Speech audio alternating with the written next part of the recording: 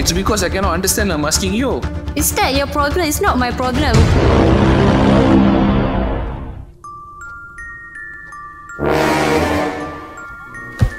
Hi, Chiktin.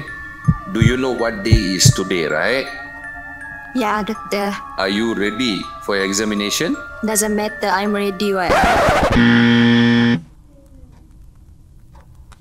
Yes, doctor. I'm well prepared for today, and I hope that my 5 years of hard work was for today. My first question, Chiktin. Why did you use quantitative method in the first place? Why everyone always prefer to use quantitative method? Is there any reasoning behind you using quantitative method? Actually, doctor, because my supervisors asked me to do. So actually, I collect the data, I do the analysis part, Okay. and I write all of that in my thesis. So you can check, you can read my thesis and tell me what is wrong with that. That is not a very nice answer. I wasn't expecting that from you.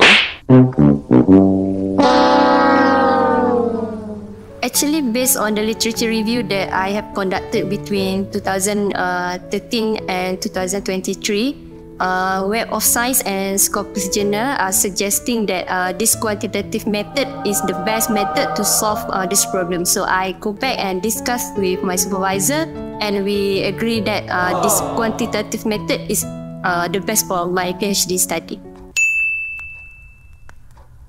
Chiktin, I repeatedly tried reading your thesis. Okay, many times, over and over and over and over. Your language is totally unstructured. It is really, really hard to understand. I cannot go from chapter 1 to chapter 2 to chapter 3. I don't even know how is it connected. Shut up!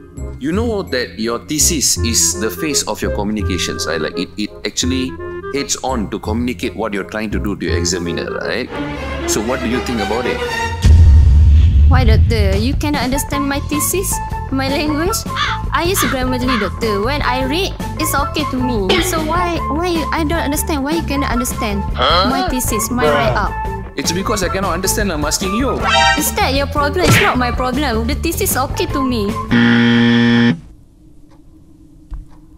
Actually, doctor, first of all, I am so sorry because there is so little time for me to send my thesis for proofreading. So I just use Grammarly to help me to check on the language. Oh my god!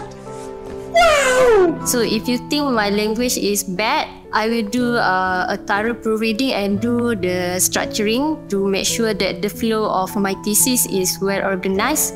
And for now, I will be appreciate if you allow me to explain my thesis to you.